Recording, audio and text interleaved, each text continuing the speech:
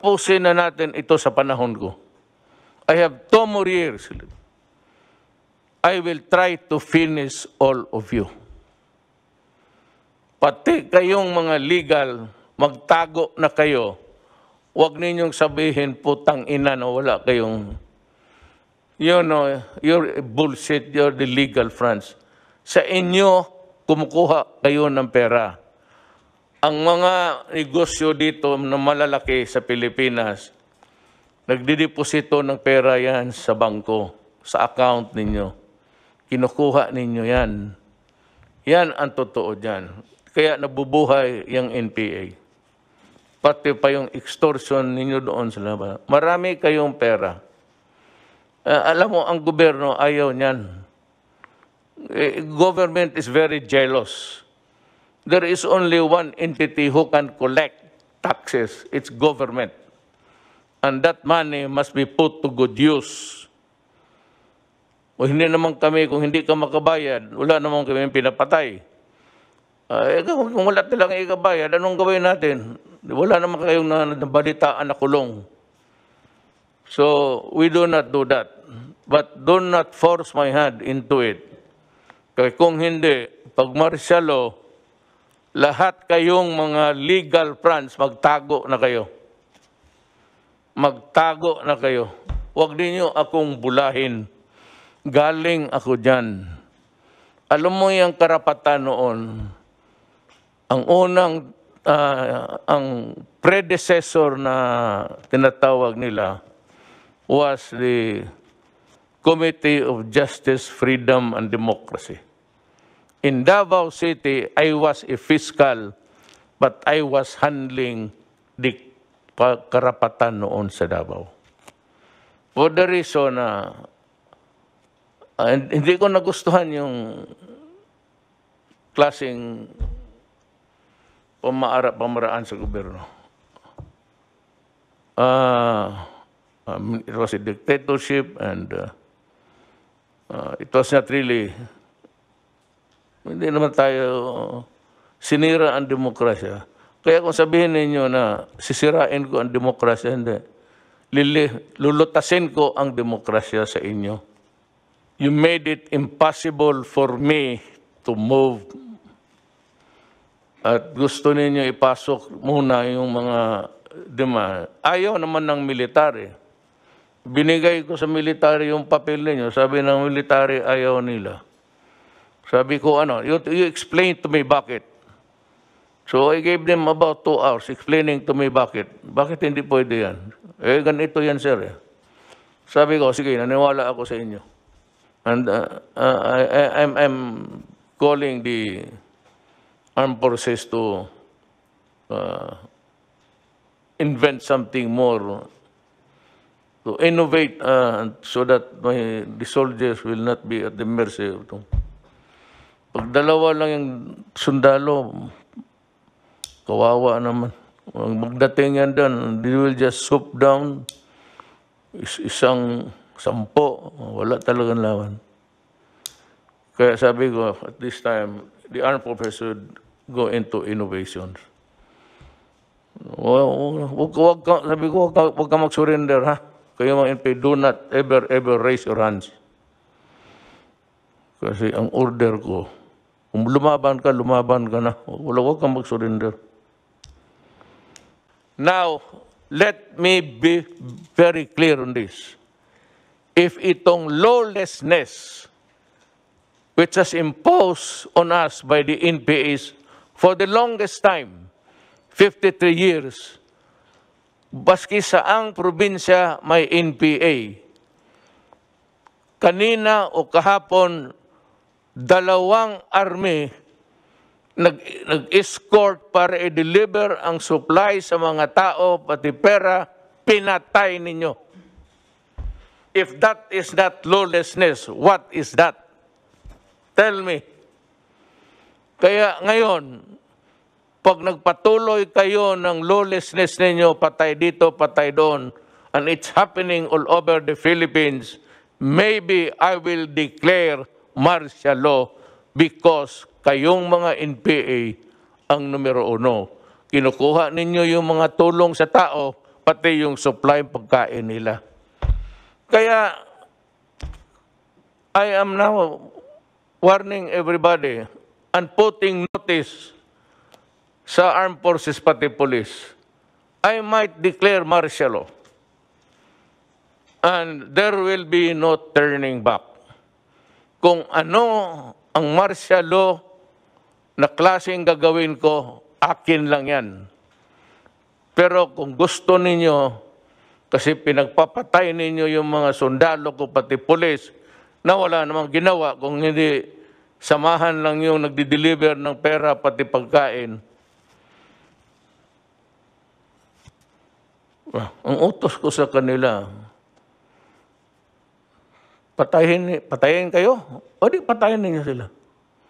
Lahat na.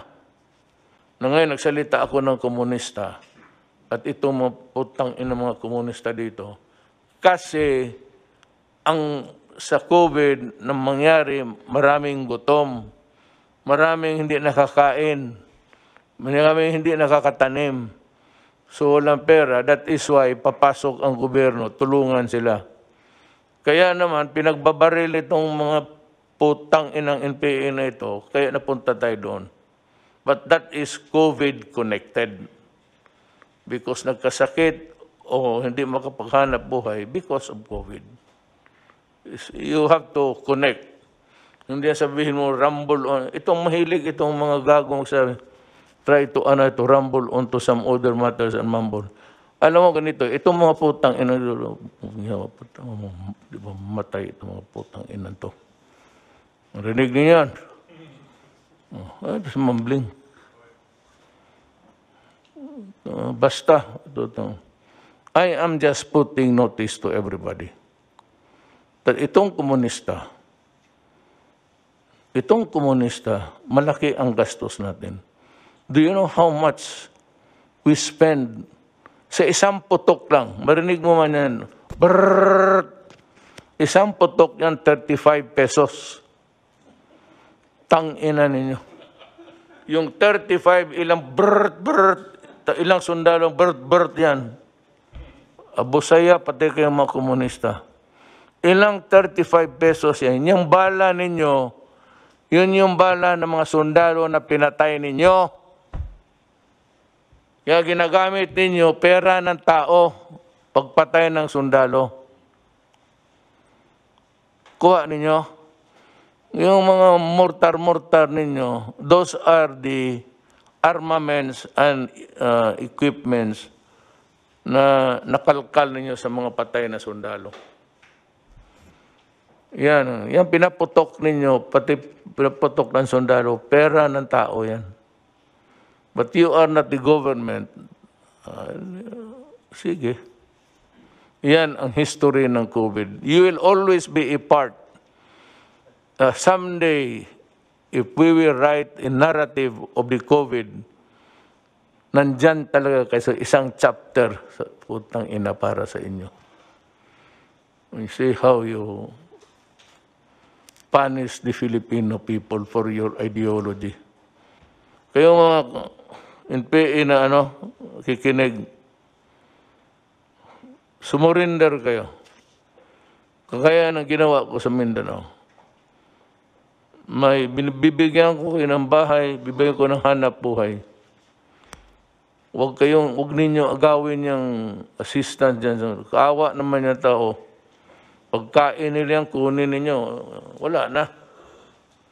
Para na rin pinatay mo yung mga pamilya dyan sa mga lugar na hindi maabot ng sundalo.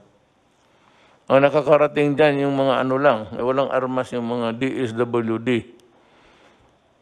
Pero yung mga escort, pinapatay niyo. That's why I'm asking the armed forces now and the police to reconfigure, kasi marami na akong patay, to reconfigure how to go about escorting the health workers.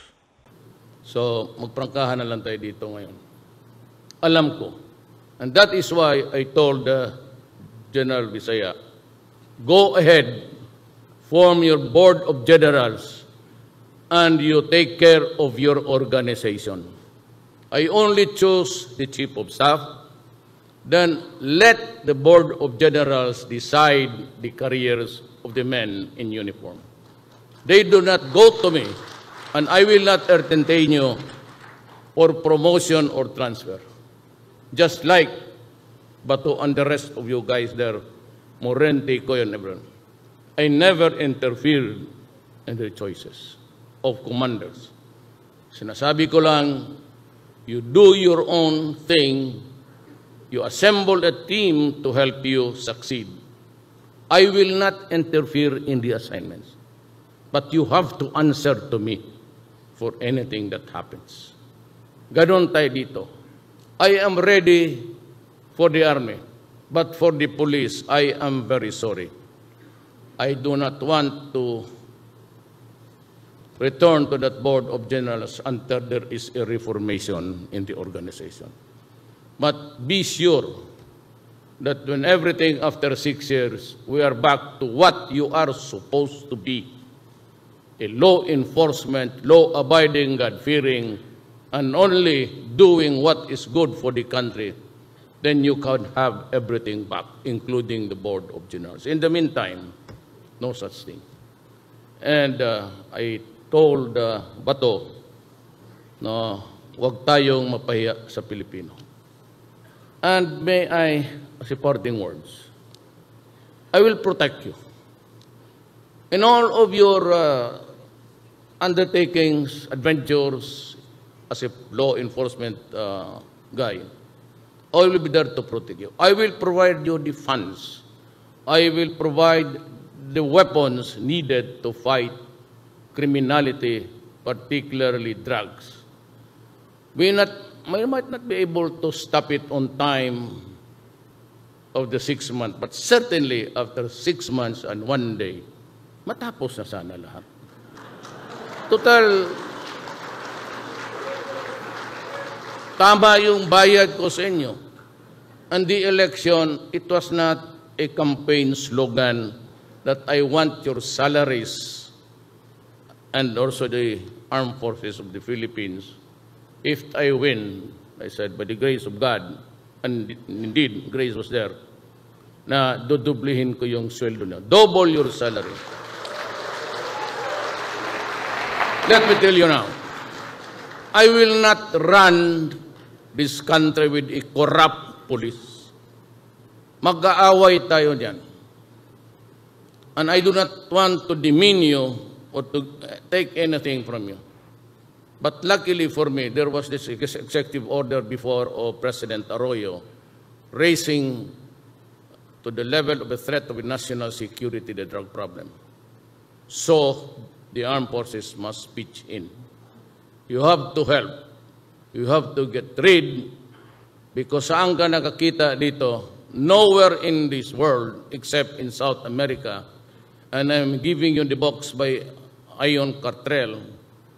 He has had this history of despair, South America. And I would say that, make a projection that if I do not interdict now the drug problem, 7 years from now, or to politics from now, or even 1, it would become a narco-politics like in South America and Mexico. Saan ka makakita? Where do you find a country, a mayor is inaugurated in the morning, and in the afternoon, she is executed? That will not happen. That will not happen during my watch.